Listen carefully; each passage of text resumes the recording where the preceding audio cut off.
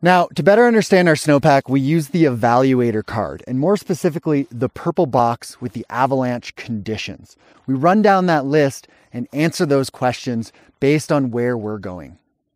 And the very first thing on the Avaluator card in the purple box is the regional danger rating. Is the avalanche danger rating considerable or higher? Now, you're going to go to avalanche.ca or download the Avalanche Canada app to answer that question. And make sure you pay particular attention to which elevation you're going to be spending your day in. Are you going to be staying below tree line, or are you going to be going up to tree line or into the alpine? And if that danger rating is considerable or anything higher than that, you're going to give yourself a check mark. And the second one on this card is a persistent avalanche problem. And the question asks, is there a persistent or deep persistent slab problem in the snowpack? And you answer that question by going to the Problems tab on the Avalanche Bulletin and seeing if either a persistent slab or a deep persistent slab problem exists. Now, what these problems are deep, deep down in our snowpack, deeper than what a lot of us can really find on our own. There are many, many professionals all over the province that are digging profiles, digging into the snow, keeping tabs on layers way down. And for us as recreationists, the Avalanche Bulletin is the best way for us to gather this information. Now, it's important that we pay attention to these problems because 78% of avalanche fatalities here in Canada since 1996 happen on persistent or deep persistent slab problems. The third question on that card is slab avalanches. Are there signs of slab avalanches in the area from today or yesterday? And there's a few ways that we answer this question. First, we go to the avalanche summary on the Avalanche Bulletin and see if they say anything. The other thing that we do is, as we're driving to the mountains, as we're moving through the ski resort, and as we're moving through the backcountry, we're looking up at the start zones of avalanche paths, and we're seeing if we can spot any crown lines. And if we've had natural triggered slab avalanches in the last 24 to 48 hours, then human triggered avalanches are still very likely. And the fourth one on that card is signs of instability. Are there signs of snowpack instability, including whoomps, shooting cracks, or drum-like sounds? Now, the thing with this is you're never going to get it if you just stay on the skin track.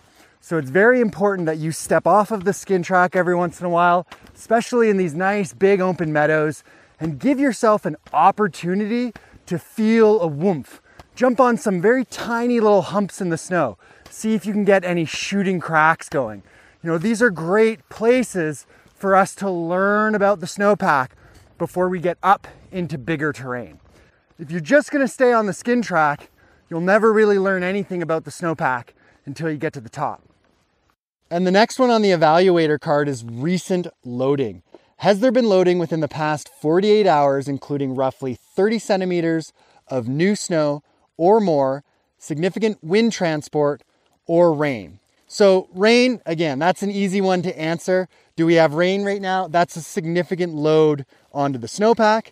Is it windy? We're going to be looking at those leeward slopes where that wind is blowing into, and do we have a significant amount of new snow blowing into that leeward terrain? Or is it currently snowing right now? If you're kind of brushing snow off of your shoulders, off of your gear, every time you come to a stop, then there's a good chance that you're approaching a lot of new snow. And the question is, where are we at? Do we have 10 centimeters? Do we have 20 centimeters? Or are we at 30 centimeters? And if we are trending to 30 centimeters of new snow, then we should probably be trending out of the mountains and getting back to the parking lot. And that last one on the Avalanche Conditions is critical warming.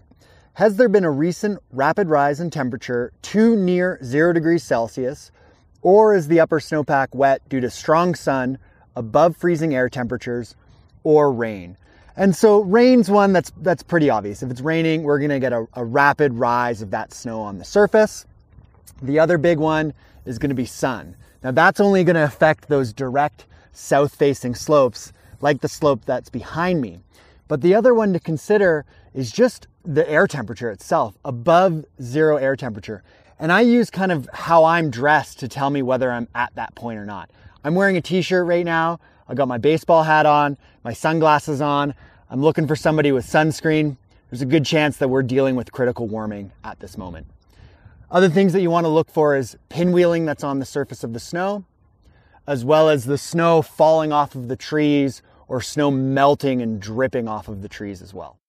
Now, once you've answered all of those questions in the avalanche conditions, you tally up your total number and then answer the terrain characteristic questions over in the blue box. You want to answer those terrain characteristics based on a slope that you plan to go up or a slope that you come down. Once you've done that, you find where your answer is on the back side of the card and you figure out if it's not recommended or if extra caution or regular amounts of caution are recommended.